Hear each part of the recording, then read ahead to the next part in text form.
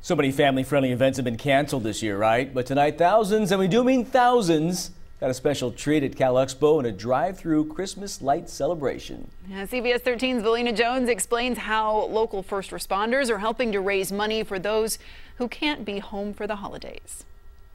Merry Christmas. Holiday cheer, snow, and tidings of comfort and joy filled the outside of Cal Expo in a drive-through Wonderland of lights. Well, we wanted to spread cheer, but we also wanted to make sure that there was a reason for it. Okay, thank you. CHP South Sacramento partnering with the Sheriff's Department and firefighters, bringing the Christmas spirit to support the Shriner Hospital for Children. If we could just do anything to just raise money for them to make sure that these children that are in the hospital during the holiday season, that they have a great Christmas and a great holiday season, we're going to do everything in our power to make sure they do. Thousands of cars lining Capital City Freeway backed all the way to downtown Sacramento, waiting to get a peek. We are honestly blown away. It just shows that there's a need this time of year to do something. I think so many things got canceled this year.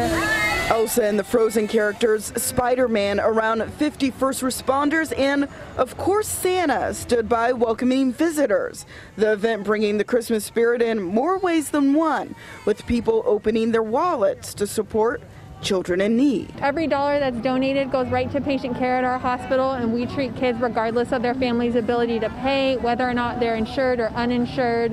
So seeing community support like this, especially at Christmas time, just means so much to us. Thank you.